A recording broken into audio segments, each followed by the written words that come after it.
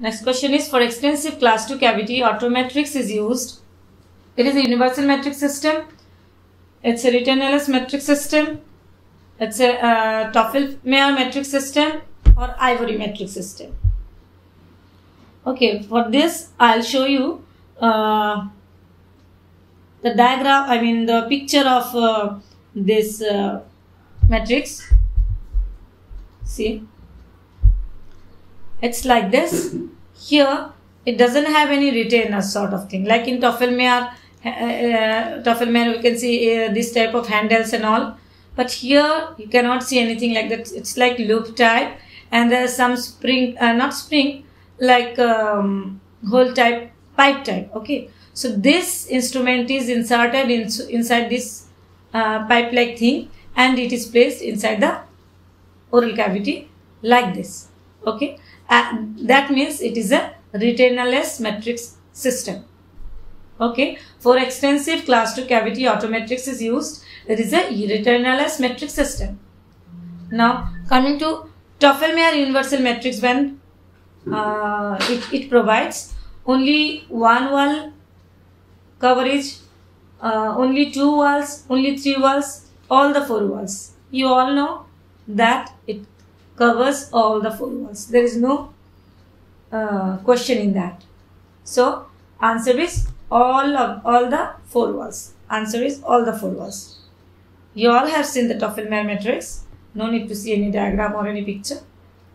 Steele's equivalent self-adjusting matrix holder is suitable for. See, this is the matrix retainer. Okay, the answer is for tapering tooth. Okay, there is options like deciduous anterior teeth, ovoid teeth, tapering teeth, none of the above. Your answer is tapering teeth. This Steele's equivalent self-adjusting matrix holder is used for tapering teeth. Okay. Then next question, carbon steel instruments and burrs are best sterilized by. Option A, autoclave, B, dry heat and chemiclave, C, boiling water, D, 2% glutaraldehyde solution. As I have mentioned earlier, autoclave, when we do autoclave, there is some loss of sharpening of the instrument.